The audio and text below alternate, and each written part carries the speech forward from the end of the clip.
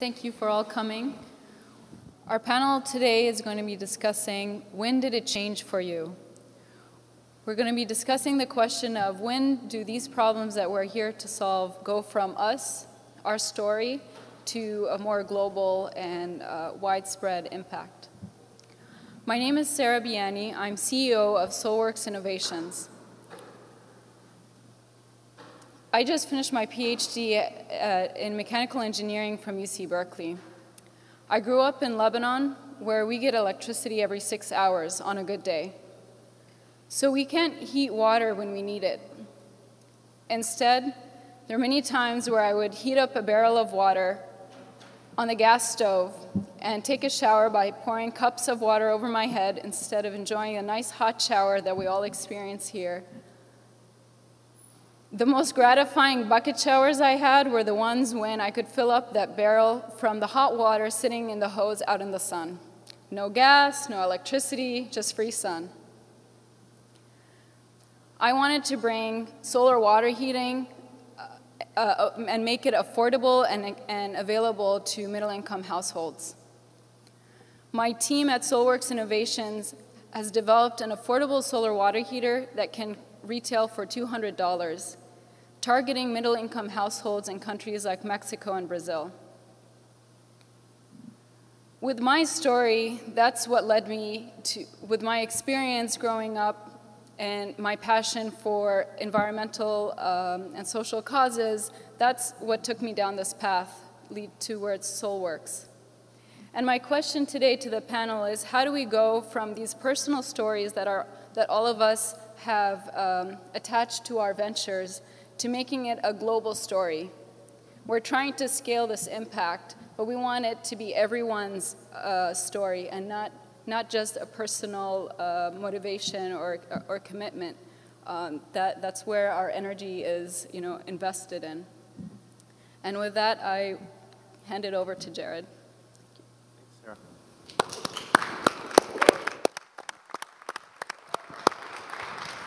Thanks, Sarah. An easy question, which we'll have plenty of answers for in a matter of minutes, right?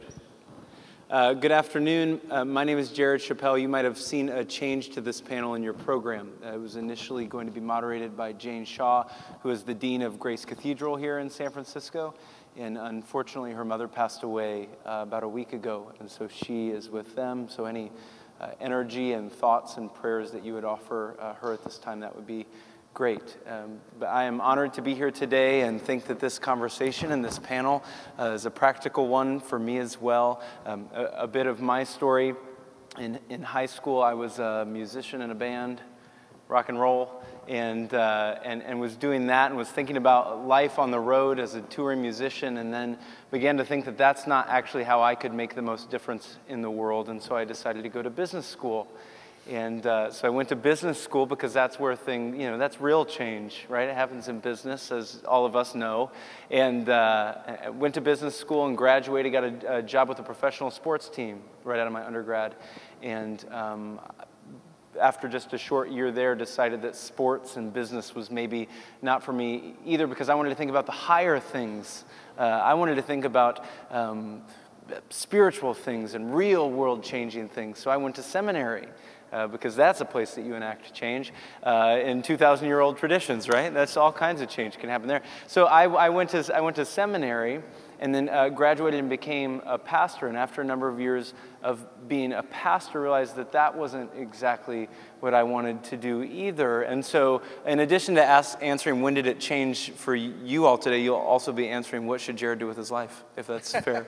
We'll spend some time thinking about that today. But something changed for me a couple years ago, where I began to see that these two worlds that I'd spent a lot of my time in, this world of business and this world of making meaning and really getting to the lives and to the hearts of people, that the two could coexist.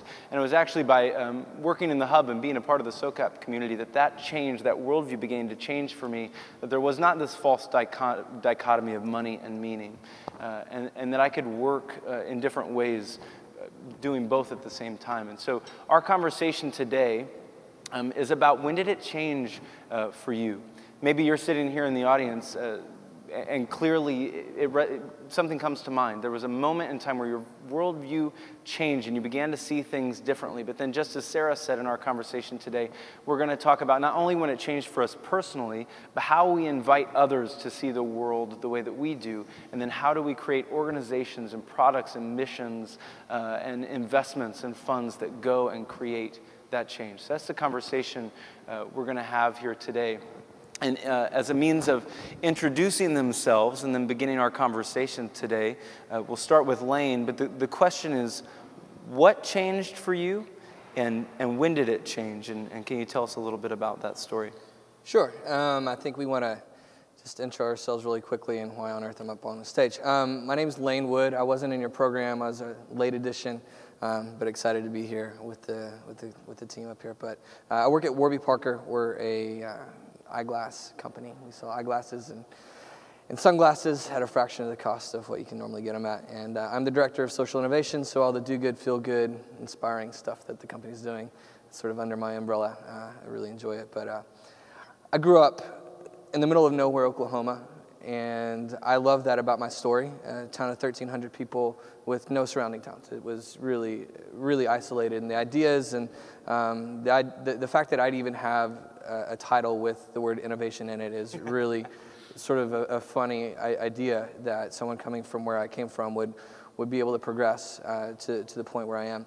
I think, where did it change and when did it change? I feel like, I don't know, I hope that's a bit of, things are changing still, and sort of in the same way you're alluding to, but I don't think we meant to have a couple of former pastors up here, but we do. I actually started off sort of in the religious space as a college pastor and trying to change the world in that space. And I went from there into realizing that the world was much bigger, and got into music and music production, and so got to do some really fun things. It brought me to New York from a small town in Oklahoma, and sort of watched my life continue to evolve to understand what was going on around the world, that there was much more than I was seeing, and that was sort of this consistent just itch in my life that I know a fraction of what there is to know about what's going on around the world and the issues, and I really want to find a way to plug my life into it. And so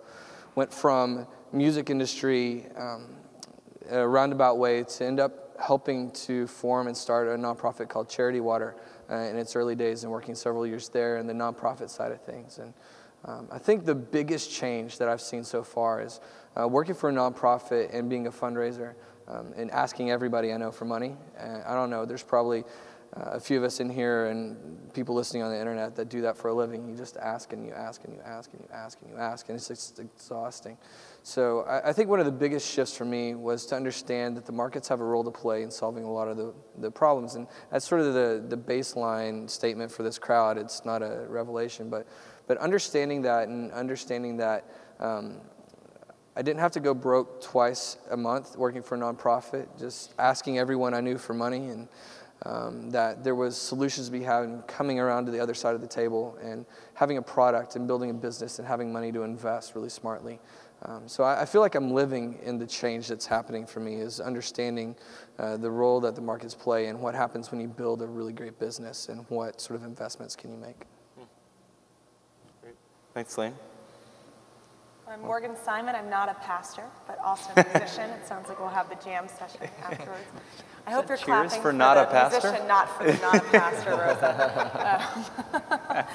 And I'm also the CEO of Tonic. So we're a network of 45 social investors collectively looking to place $100 million into social enterprise. We've done about 25 investments over the past 2 years, and this for me has been a build-up of the last 10 years of working in the impact investment field and having been a lifelong activist. So I don't really have a turning point of when I started to care, because that was sort of in my genetic makeup.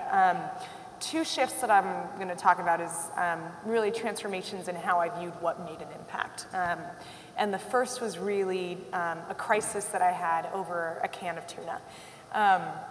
And I was 20 years old, working in Sierra Leone a year after the Civil War had ended. So at the time, the country was at the bottom of the HDI index, literally the poorest country in the world. If my mother is listening out there on the webcam, she says it's the job that she most hated that I took. And I was going through a market in a tiny town in Sierra Leone, and for the equivalent of a US dollar was able to buy a can of tuna stamped on the side, World Food Program, gift from Japan, do not sell, right? And with that dollar that I gave this woman, she could go to the next stall over and buy 6 plates of rice and fish and some spinach or other greens to be able to feed an entire family compared to that 1 can of tuna. So it made perfect sense in this context that if someone's trying to find a way to eat, that your most rational choice is not to eat the can of tuna, right, to sell it. And the reason that can of tuna was there was because of subsidies in Japan that encourage production and then overload in the market, which then means that you have Japanese tuna or you have American rice or corn or wheat or whatnot going to these countries. And I had to take a moment there of, boy, what am I really doing here? Do I want to be another American telling people what to do and sort of having the classic client agent problem of I want to help this family, but my client is really that funder, whoever's writing the paycheck. And how do I correct that client agent problem? So that was sort of shift number 1 for me of how do I really find ways to work that are appropriate for my cultural background for ways that I can engage effectively. The second shift within that, and that's how I started doing impact investment and started and ran the Responsible Endowments Coalition, looking at the $400 billion managed by colleges and universities nationally of how to move that money towards impact investment. And started, I guess 3 years ago, was asked to start Tonic. There's 5 of us that are co-founders, and essentially got to dive really deeply into social enterprise in the early stage world, and pretty quickly was getting disappointed seeing that as a community, most of what we were doing was providing products and services to poor people, which is a great thing to do, but typically we're models where the poor folk on the ground might save $3 a month and reduce firewood, while the entrepreneur is making 6 figures and the investor is making 20%. I'm oversimplifying here, but seeing that ultimately we were extracting more value than we were adding, and while we might be providing incremental value in the short term, we're not really leading to that long-term transformation. And started to really reflect on 2 principles of how do we make sure we add more value than we extract through impact investment, and how do we balance returns to investors, entrepreneurs, and communities. And those are the 2 principles that I really try to live by in my work and have been trying to get more examples and figure out more ways to engage to make sure that it's really a balanced conversation between investors, entrepreneurs, and communities. So I'll stop there. Well said. Wow, these people seem really together. I'm a little bit more screwed up than that. David Batstone, I run a social innovation agency called Not for Sale. And you've heard of bipolar people, where I felt like a tripolar personality for most of my life.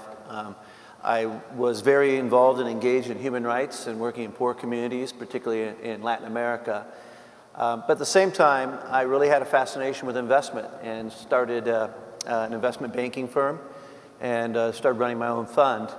And then the third piece of my disparate personality was to be a professor at a university that actually thought that what happens at a university had any relevance to the rest of the world. So I teach in the School of Management at the University of San Francisco.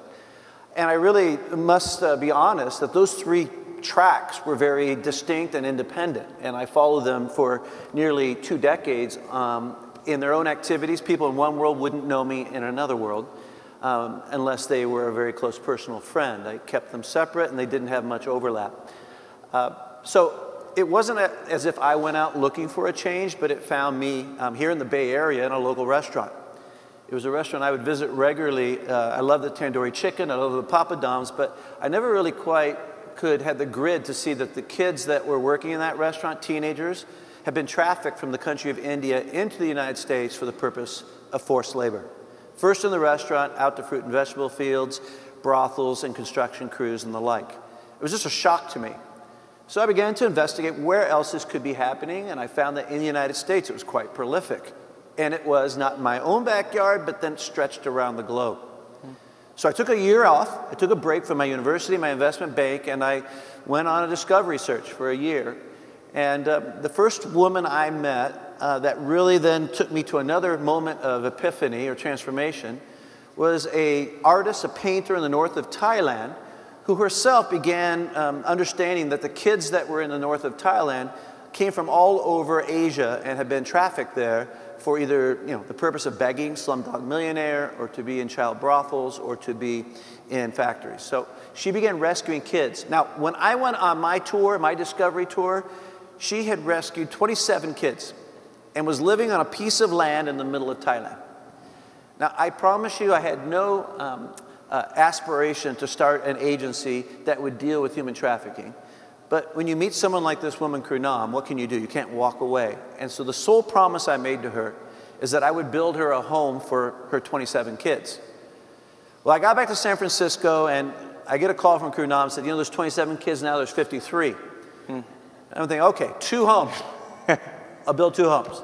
And before I could even raise the first dollar, there's 88 kids. And so I know I need to start an agency, and it's called Not for Sale. No one should be for sale. And the last kind of moment of epiphany or transformation that brought those worlds together was that, very much in my mind, it was a traditional philanthropy activity. I was going to raise funds, build a village, send the kids to school, and it was very, very compassion-oriented, being at the end of a river, pulling bodies out of the stream. So one of the first major public events I went to was at a large festival, a music festival in the Northeast, in New Hampshire. And there I was sitting at a table with pictures of the village I was going to build and Krunam, and people were supposed to come by and, give me big checks for philanthropy. This woman came up to me and grilled me for 35 minutes at least on, well, what was I really going to do with money that I got given? How could I really prove I was going to use it that way? What kind of accreditation did I have? And on and on. She grilled me. Finally, after 35 minutes, she gave me $20. So I took it, gratefully said thank you. About 5 minutes later, I see her walk by with 2 huge Cokes, a tub of popcorn, cotton candy. She's got about $35 worth of junk food. And it hit me, you know what? She probably didn't ask that person where that popcorn come from. What are you going to do with that Coke? What are you going to do with the profits? How did you actually make that cotton candy?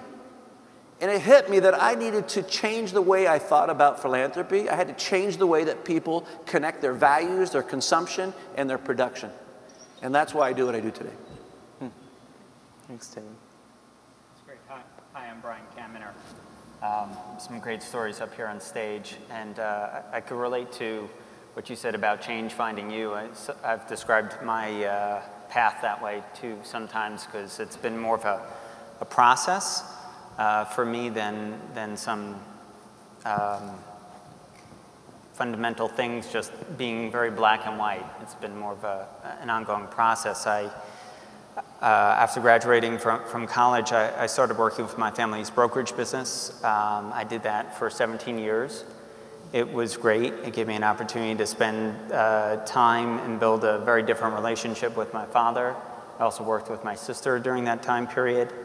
And during that period, I just had a growing feeling of disconnect, and also feeling of looking for deeper purpose, not even knowing what that meant, and thought that I had to reach out to find what that deeper purpose was.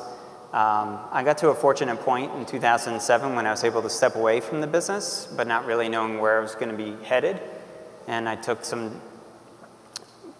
a fair amount of personal development, and a lot of things around sustainability started registering with me, and I started looking out for mentors in a lot of different areas. I started attending conferences. One of the first big conferences that I went to was a Slow Money conference in 2010, and that really helped inspire me and my awareness around to see how connected everything was, not just from a renewable energy conservation, living systems, but begin to understand the connection that our money has to all these issues around sustainability. And during the past 2 years, I spent a lot of time getting involved in community and impact investing from a personal standpoint, and then beginning to share that experience with other people, and feeling that it's been very gratifying, and looking to challenge people to begin to help them connect the dots and see things differently, that it's not just about making money here and donating it there, which is something I come into conversation majority of the time about. And so that's why I really like the impact investing space of really thinking about things differently. And it's not an either or, it's not a dichotomy, it's really an integration process. So that's been part of my evolution into the space. Cool. Thank you guys for sharing those things. David, you said something that stuck out to me. You said when you see something like that, you can't help but engage it. I would disagree with you. I think there are a lot of times and a lot of ways many of us see things and are resistant to change. And so you mentioned the word epiphany. I think in order to have an epiphany or an aha moment, a lot of times we have to have a different posture about ourselves. I think we can kind of go through life and miss those moments and opportunities for communication. So in all of your stories, some of what I heard was like an availability or a willingness to hear something, see something. You could have heard that it's adding, $3 of value and said, that's good enough for us. Our business model works, and continued on your way. But so I'm interested in all four of your stories or for yourselves, these epiphanies, these aha moments, these changes in worldview or narratives that you have. How do you maintain a presence or a receptivity that allows for you to actually change the way that you see the world? Easy one. Just I think it just takes, it really is an openness, and there's a cultural value that we talk about in our agency. We call it aggressive humility. Aggressive in the sense that it's always moving, proactive, moving forward, but humility in the sense that you're always aware that the direction you're moving or the method you're using might be askew, or you're not seeing things that might help you improve the efficiency, production, results, or sensitivity to what you're doing. And so it's a really important value for us, and we need to call out on each other. You don't talk about that in many enterprises, humility. Certainly not corporate environment, but it's such a key part, I think, of learning and being open. And I think beyond receptivity, there's also a piece, for myself, I tend to think about in terms of accountability. That if my purpose is to try to serve, that I need to be accountable to the communities that I serve and to really take leadership in that way. And for me, I know some people will refer to this sometimes as the personal board of advisors. I sort of have my personal accountability board, which is a list of 7 or so people. Some of them may not even know it. Majora Carter, who's going to be on this same stage tomorrow, who's been a mentor for me for years. Roberta Lovato, writer with The Nation, certain thought leaders that I've looked to over time and who've come to me and said, if we see you get out of line, we're going to tell you. And that I think sometimes when you find people where you trust their values, to really have a collective moral compass, I've found to be a very positive thing. And that I have to be receptive to taking that feedback, and also to recognize that that feedback is a sign of their love and appreciation for me. For them to be willing to give that feedback to keep me accountable to what I've said my ideals are, and that my actions may or may not correspond with. I think one of the interesting things about the culture at Warby Parker, we have about 100 employees now, and one of our core values is that we don't take ourselves too seriously, although we take our work very seriously. So we're very quirky in the way that we operate, the way that we message, the way that we interact with each other. And so I think one of the ways to find aha moments is to not take yourself overly seriously, to be able to have fun, to laugh, to be goofy, to have friends, to have a social life. Epiphanies rarely, maybe they do. For me, they rarely happen when I'm in the sort of routine of things. It happens when you break it up. And, so that's one of the things that we try to encourage from a foundational level at the company, is just don't take yourself too seriously. And then we have a way to report innovation ideas up the chain to their supervisors and up to the founders, to really understand collectively what are some of the aha moments happening around us. And just because it might have happened in the head of one of our customer experience that was just an entry-level position doesn't mean that it can't have profound effects for the company. And so I think those are two of the things that I find are working currently in my context. Oh, well said. For me, it's been, there are two grounding aspects of my life. One is just an evolving personal practice, whether it be mindfulness, meditation, yoga, various activities that help keep me grounded, welcoming in breaks of silence and space really help me stay grounded. And then on the other side is having 3 boys, a family, my wife, and find that, very challenging, in my face, loving, trying to figure out ways of being inspiring and motivating to 3 boys. So those aspects, 2 different aspects that keep me grounded. I'm a dad of a 3-month-old, so I'm pretty undone. Everything's an aha moment at this point, No sleep, so everything's an epiphany. I heard the words collective and moral compass a couple times. I think that a lot of times when we're talking, it's some of Sarah's question, when there's an individual change, whether you're a founder or you're on the ground level of something you're starting, or it's a new direction for yourself and for your family, when it's your changed worldview, I think it can often be really difficult to get other people to see the world the way that you see it.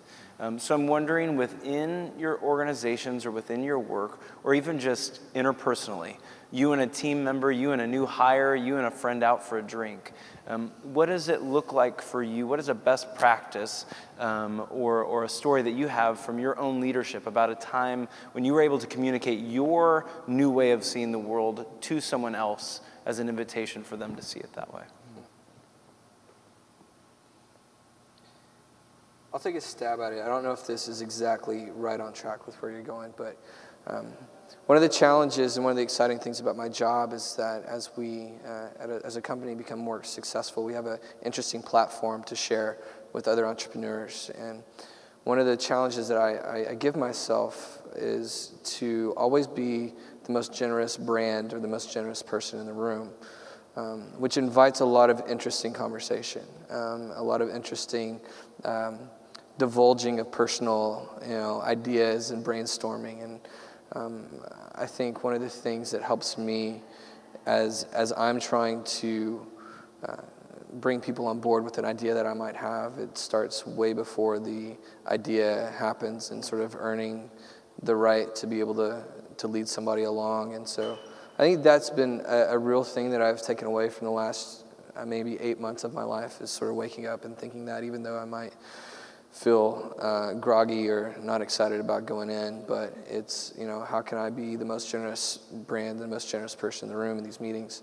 And I've found that as I find ideas that are exciting, that I get behind, those people that I've been interacting with are much more receptive.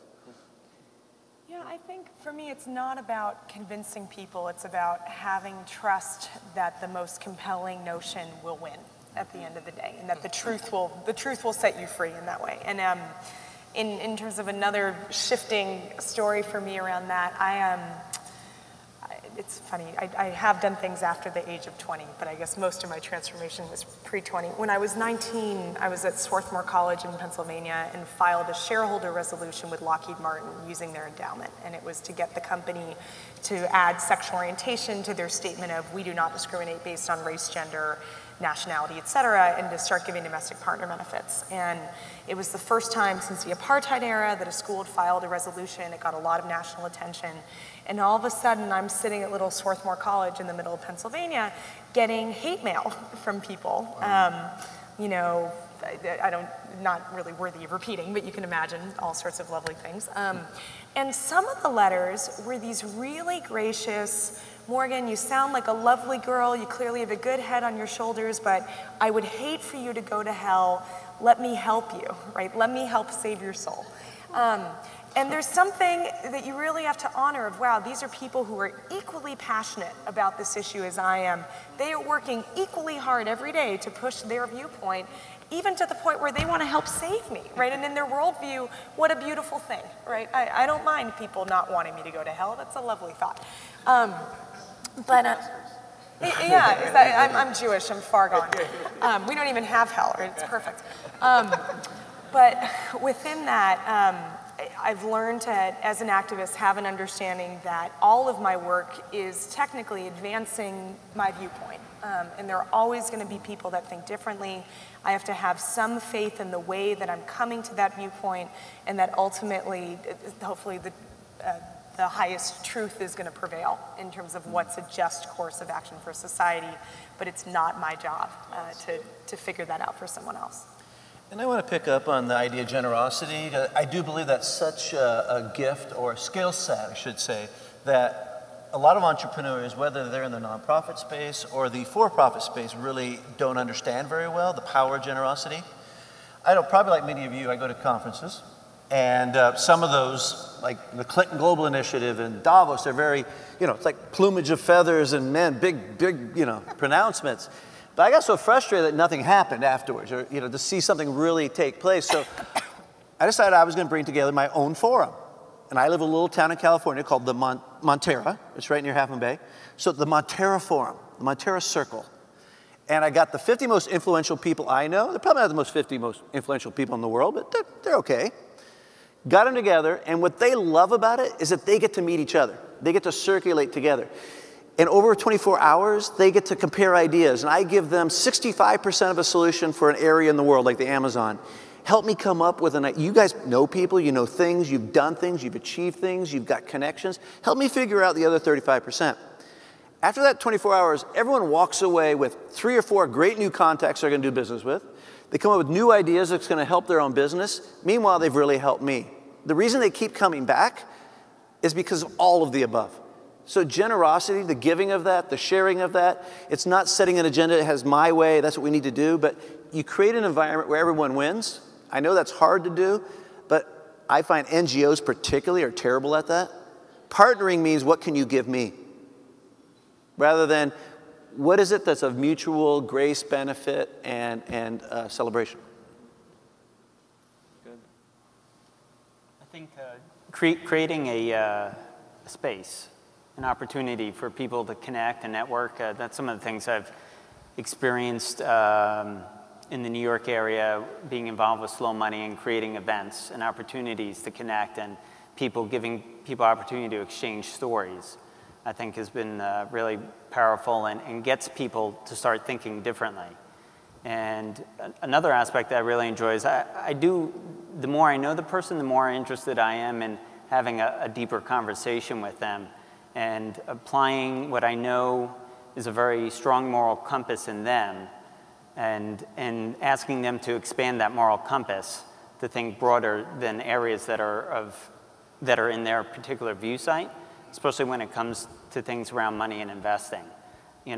Nothing greater than seeing somebody passionate about one topic and then getting them to really see how connected it is and need to broaden our awareness about it while maintaining focus on their passionate topic. I tell you, Brian, if you can take Slow Money in New York, man, turning water into wine ain't nothing on that. I mean, Slow Money in New York, I'm really impressed. Yeah. Well, our inside joke is we need to do Slow Money fast, but... I spoke with somebody after the first session today as they were walking out, and they said, I've never found so many people that I agreed with in one opening session. But what I heard in some of the conversation about how leading others into a different worldview, you were talking about the relationship and the trust that needed to be there. Some of what I'm wondering, though, is does it ever feel difficult, or does it ever feel lonely, or does it ever feel hopeless to be creating things, to have such a refined, clear moral compass or organizational mission or way of funding that you're staying true to, and not finding that your peers or the typical people in your social circles understand and see the world in the same way that you do? Is that ever a difficult thing? And then also, if you do experience it that way, what do you do with that? And what do you say? How do you deal with the internal tension of that reality? That happens to me probably on a daily basis. Just going through the thought process, challenging myself, questioning myself, And it's a good thing because it motivates me to move on, to work harder, to connect with more people, to come to events like SOCAP, where you understand that there's a variety of other people that are working on similar fronts. It's just motivating. Go back and helps you refocus, and you got some new collaborators to welcome into your personal conversation. But it's for me, it's on a daily basis. I feel you have majority of people seem to be thinking, looking in a different direction, and you're going in a path much less traveled, it seems. So fill your schedules with conferences. Most of us do that anyways, right? But most people here are in the social enterprise space, whatever, social innovation, social enterprise. And I don't know if you can identify with the loneliness or the challenge of that path. Is it a very high mark or a high bar to set? Because you're saying that, look, with this, we're going to be profitable, which is a good thing. And we're also going to have a social impact, which is another good thing. And also we're going to be distinctive and say how we go about making a product or delivering a service. That's a high order, and everyone will make sure that your constituency or your clients, that you hold true to all of those. I have a friend in New York, I was just visiting him, he started a tequila company. All he does is he makes tequila, people think he's wonderful, what a genius, he made a tequila, and everybody loves it. Meanwhile, I've got a beverage called Rebel that's coming out this week. Everybody wants to know, where do you source it? Are you sure that there's the impact that we want to have? There's no such thing as patient capital in social enterprise. No one's patient because everyone wants to see the results right away. So you do set a very high bar. So where do you find the people who support you, the people who are on your side, and how do you go about setting proper expectations around the delivery of that project? I think that's really important. And those are all challenging things I could dig into, but. Yeah, that's good. I think when you initially asked the question, it makes my heart heavy because it's sort of a constant struggle of how do you make sure that your work is actually effective, and of the million ways that you can spend the day, and if I take an hour off, how many children could I have saved, right? These sorts of calculations you draw in your head that are really harmful. And I'm trying to really embrace the positive element of it, and this is where I think there's some really positive generational shift. And I know I live in the Bay Area, so there's some exceptionality, but if I go to a cocktail party and people are saying what they do, if it's someone who is working in something that is without purpose and that they had a choice, because I know for many people working is the way that you support your family and that you may have only certain options within that. But for people who are college educated, who have a choice around how they make their career, if it's that they are, doing banking or a corporate lawyer or whatnot, my response is, oh, that's boring, move on, right, to the next person. And I think more and more it's becoming more socially acceptable, desirable, the idea that, well, of course your work is going to have meaning, or why would you do it? Right. And that really changes the conversation. And there's a reason why Harvard Business School now, the Social Enterprise Club, has more members than any other club, right? Not the finance club anymore post-crisis. So I do think that the conversation is changing. I don't feel anymore that it's oh, you're weird because you do social things. It's more that's, and I don't want it to be a paradigm of, look at the sacrifice you made. You went into the social sector. I have had such a fulfilling life. I've been to 42 countries. I've done all this amazing work. And I would not, for a minute, trade it in for 3 times the paycheck. So I also want to get past the, sacrifice of the social entrepreneur. We get to do things we love. Like, what a greater gift you could have. Yeah, we say around the office a lot that meaning is the new black. I think at least in San Francisco, it can be a bit of a bubble, but there's a lot of, we can talk about this too, but there's a lot of people that are after that. And in the same way that maybe you were trying to maximize profit before, or what you could accumulate, the extrinsic value of your work, there's a sense that the intrinsic value that we want with how we're spending 45 plus hours of our week, we want that to be meaningful and to give us something else as well. So yeah, I do agree that increasingly is not as isolating a thing to pursue. And yet I wonder then, and maybe this is a question for all of us too, I wonder if that too can become its own,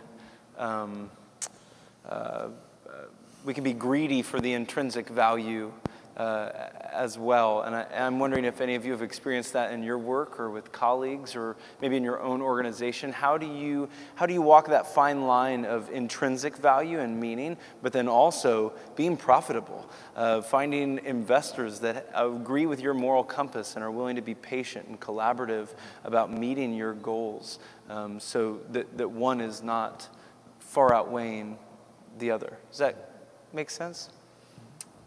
I feel the paradigm in that question kind of goes back a bit to what Brian was talking about before, which we affectionately refer to as steel plate in the head phenomena, which is either, I make my money over here and I give it away over here, or impact happens here and sustainability happens there. So I think ideally, and I'd say as an investor, with that hat on, that you ideally want business models where that's so integrated that every additional product or service I provide, you have increased the impact proportionally, right? So I don't think that you have to, ideally it's so integrated, and that's the power of and, right?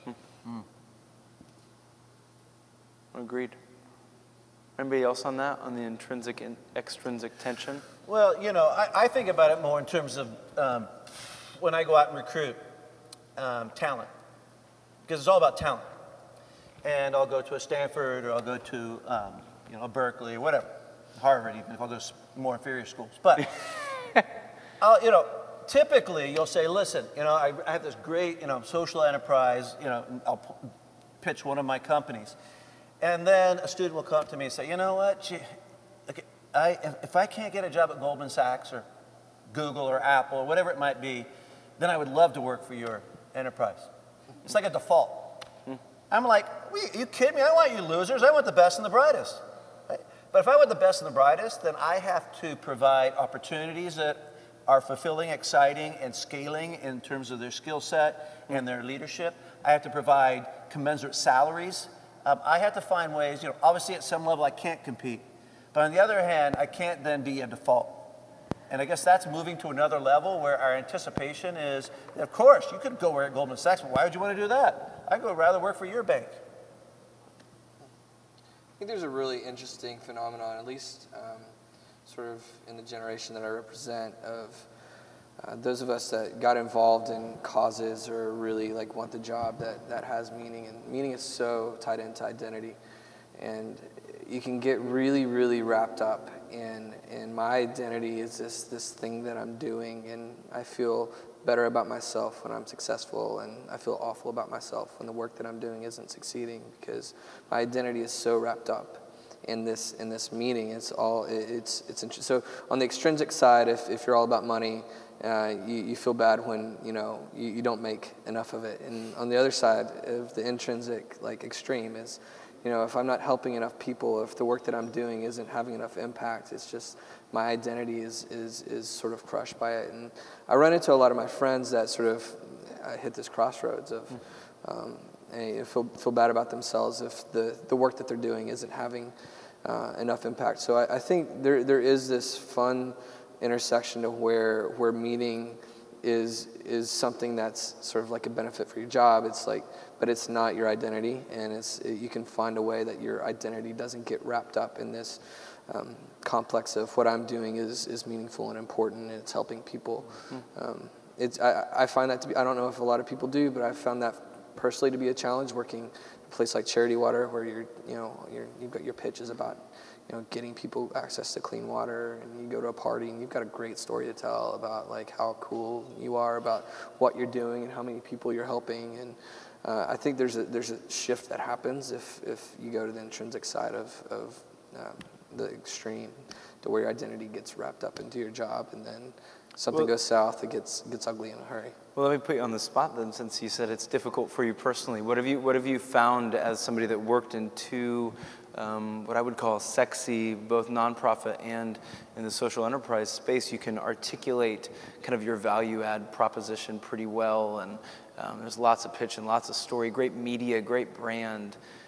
What do you personally do to kind of make sure that your identity doesn't get as wrapped up in that? I have to have friends that don't give a shit about what I do, that know me for who I am, and remind myself that there's things that I want in life, like to be a good husband, or to be a good dad, or to be a good friend, or things that aren't wrapped up in my job. That those are things that I'm happy to wrap up a little identity into and to measure myself. And but it really is, I think it's a challenge for people that work in the cause space and the meaning space to really find this other side of themselves that's not wrapped up in their job, to have community with people that they don't have to talk about work, and they don't have to pitch, and you don't have to be around some celebrity that supports your cause, or have to talk about some cocktail party you went to or some VIP access you got. I have to have people around me that will, it's sort of the accountability, board of people that know me for who I am and can see, like, what aren't the fake wins. Yeah. And especially, I'm talking too much, but I will say one last thing on this. For those of us that are overly connected on the online space as well, one of my friends, Andy Elwood, is really great about, he has a folder on his iPhone. It's called Fake Wins. And it's Facebook, Twitter, Path, like all the things that you can post and get like quick feedback about how cool you are and how great the work that you're doing and how excited. It's just reminding yourself that these aren't real things. And my identity is going to be wrapped up in things that actually are tangible and people that love me. Go ahead. I was just going to add, I think I'd maybe frame it a little bit differently. I do want my identity wrapped up in that to some degree. I should be disappointed in myself if I'm not having strong impacts. So maybe that's the different framing for me. What I don't want cut up in that is my ego. Right? And I think that those are two very different things that I actually think separating it too much from your identity can create sometimes in social enterprise a bit of a 9-to-5 mentality of, got my social change done for the day, let me go to my $4 latte, and not really thinking about the full life project of a very strong part of my identity is trying to be conscious about decisions and where I put my energy. And it does mean that if I fail and am not having the right impact at the right moment, that I have to have some degree of forgiveness for myself, right? And not have that be an ego project around, therefore I'm not good enough. I think the biggest challenge, the extrinsic side, is that, be careful what you wish for. Let's say your brand and your activity is really meaningful, sexy was the word you used, is engaging, then you can't get away from it. I mean, my big challenge is that if I go to a party in my neighborhood, everybody wants to talk to me about what I do. I don't want to talk about what I do. I'm there for a party. Or even my family comes over. So then my own, children, my wife, they say, oh, God, we're going to talk about not for sale again. It's just like they feel absorbed by it. So that extrinsic piece is difficult. I could only imagine if you're like U2 or something, right? But I'm just saying that extrinsic piece of being able to have some space for those you love and for yourself, that's the difficult part I find.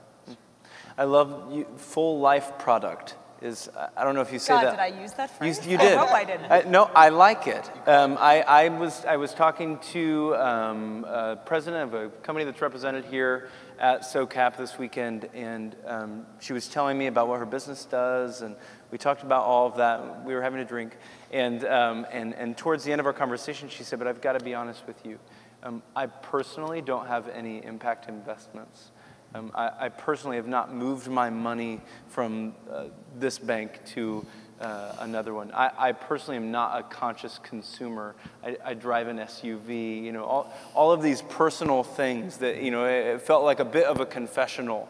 But I think you pointed out something there to me that is interesting, is that when the mind shift changed, there's still so many other behaviors in our lives aside from our work that have to come along with it, which is some of what you were saying as well. So this full life product, I kind of like, I'm wondering just kind of for our last question, if you wouldn't mind sharing from your personal lives or maybe on behalf of your organization or your work, what is something that now that you your mind has been changed, you feel like you can articulate what your true north is? What are some behaviors or practices or things that you feel like still need to change to align with that bigger change that you've already made? I think a lot about mine and my family's day-to-day activities. Whether it's getting, how long the showers are people taking in my house, getting the kids to walk to the bus more than being dropped off by car. So it's a lot of day-to-day activities that I drive everybody in my family crazy about and drive myself, constantly saying, I wish we were, our next big project would be really start composting at home. Because For me, my personal journey, it's been a lot by experiencing and doing. That's been a large part of the transformation. You know, attending conferences, hearing other people's stories, reading. I need to integrate it and make it very personal for myself. And then I constantly thinking about other ways that I could evolve it, but being comfortable that, you know, we'll get to it. It's going to happen. It's, you know, the most important part is having awareness around what you're doing, not doing, might want to be doing. That woman that you talked about, I think it's great that at least she's aware of other things that she can be changing. She's probably doing wonderful work.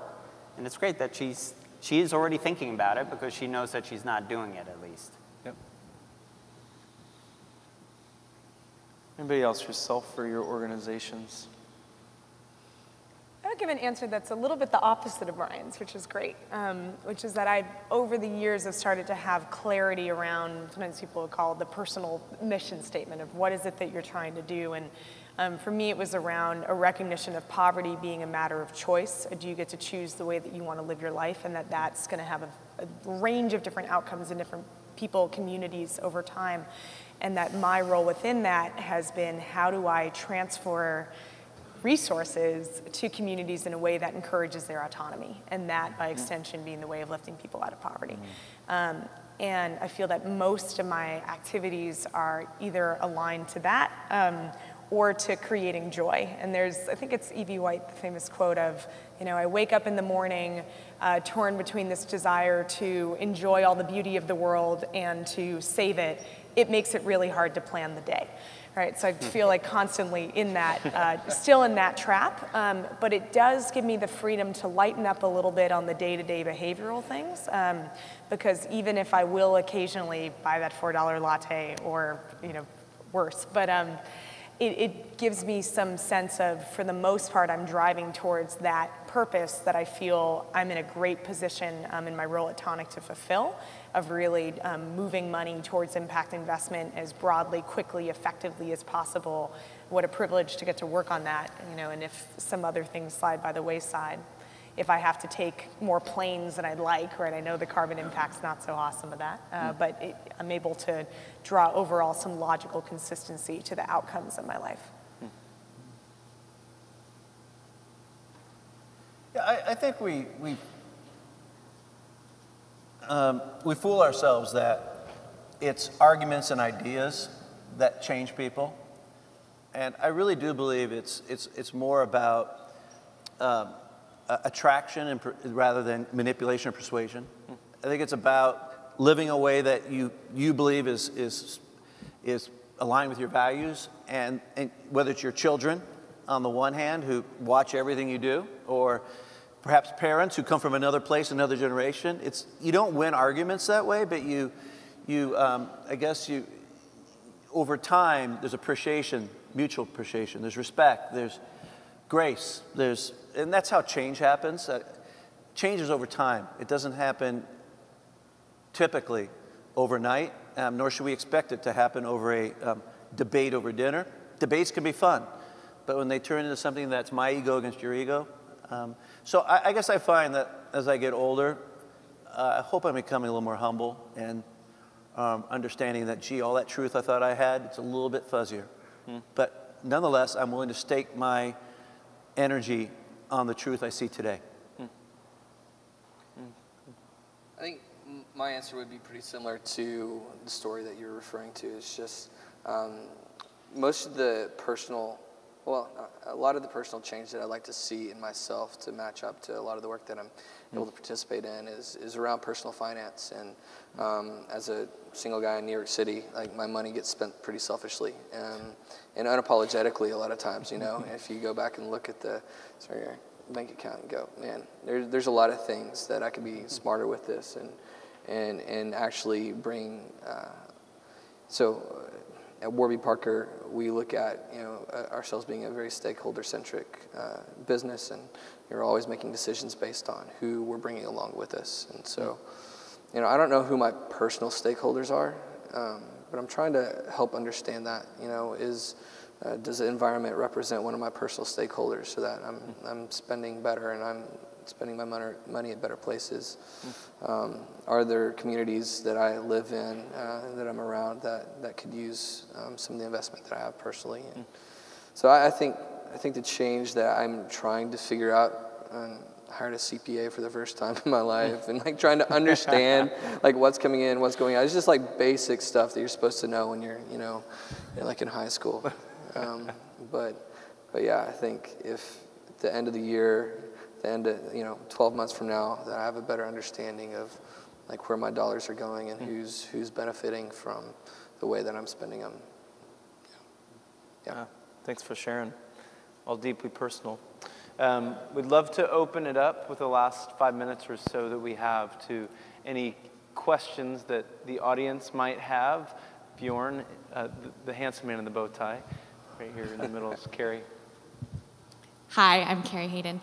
I just thank all of you for sharing your stories. Each one of you has personal attributes that make you unique to the organization you're working for, and it's been great to hear what changed for you to get to where you are now. What will it take for you to make the decision to leave where you are and to move on and let the organization move on without you? And that, do you have an exit plan? Do you have goals that you're trying to reach? And then it's time for you to do the next project. Good question. Are any of your coworkers in the room? I guess my hopefully succinct response to that, because I co-founded the Responsible Endowments Coalition, and after 7 years stepped down as executive director and moved on with my life. And the organization is about to have its 10-year anniversary. It's doing amazing, really proud of it. And the big thing for me, and I think with any organization, is do I need to be the person doing this right now? And it's not from an ego perspective, it's from knowing what my mission statement is and how I'm driving towards that. If someone else could be doing my job, then that means that I should be doing something else, right? Because then the infrastructure has been set for that person, and I think that's part of being an entrepreneur. And I think given what Tonic is doing globally, the connections that we're building, some of the perspectives that I bring to it, I'm the right person to do this right now, and if at some point that changes, then that means it's time for me to start my next venture.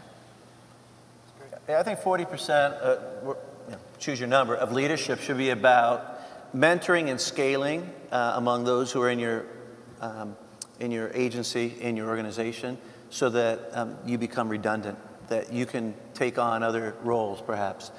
I find it really challenging in a hybrid social innovation company to mix, say, younger, entrepreneurial, bright, I'm going to go, I'll risk and run for things, and then people more experienced, people who've been around. And how do you find that right mix?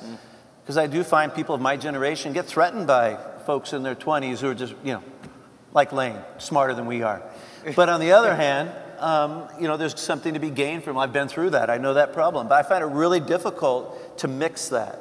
And in our organization, then, we've tended to go younger and then build leadership rather than hope that, say, leadership who, I meet a lot of corporates, say, senior VPs say, I just want to do something meaningful. I'd love to come to your organization. They find it more difficult than they thought because it requires a kind of a guerrilla style of innovation that perhaps is not what they're used to. And it sounds like it's been working for you. We were actually talking as we were grabbing lunch, and you being able to, because there is leadership, being not as involved in the day-to-day in the operations. I love the fact that I spend very little of my time on operational issues now. I do more biz development and financing. That's a terrific moment. That's the work that needs to be done now. By him. By you now. Yeah, it's great. Lane or Brian? I didn't start a company. Yeah, that's fair. Another question? Yeah. Hi, I'm Alex Hoffman. I want to invite everybody in the room here to tomorrow at 5:30, also in this meeting track, session called Disruptive Spirituality, Putting Practice into Action. And to that end, I'm really interested in, Brian, you mentioned a few things about your personal spiritual practice, how it keeps you grounded. I wondered if any of the others of you would be willing to share something about spiritual practice. And beyond you as an individual, are there ways in which that practice is manifesting itself within your organizations? I think that'll feed into our conversation tomorrow.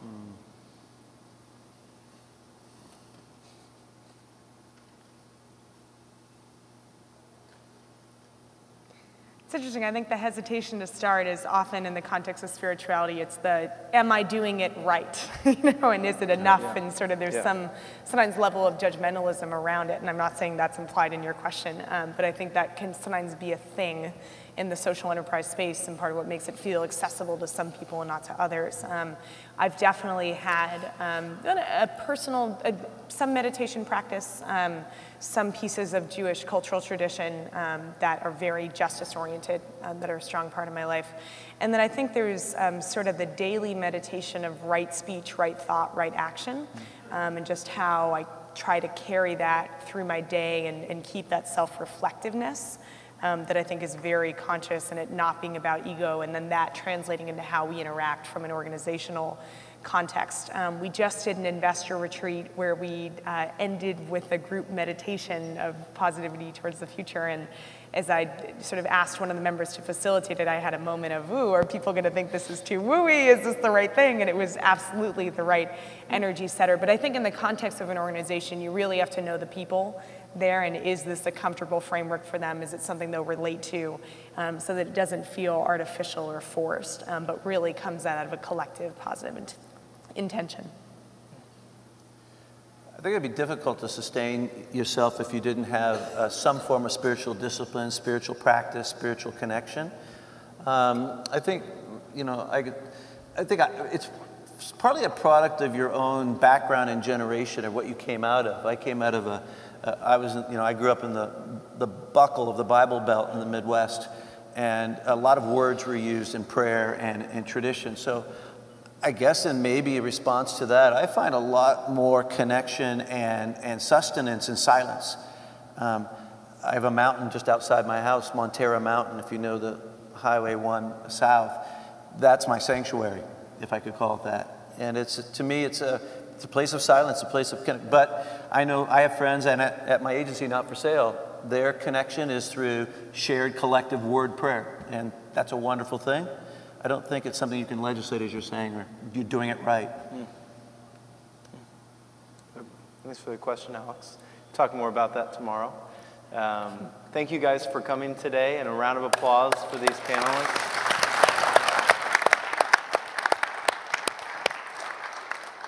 And I think you got a break for a little bit, so enjoy yourselves. Thanks.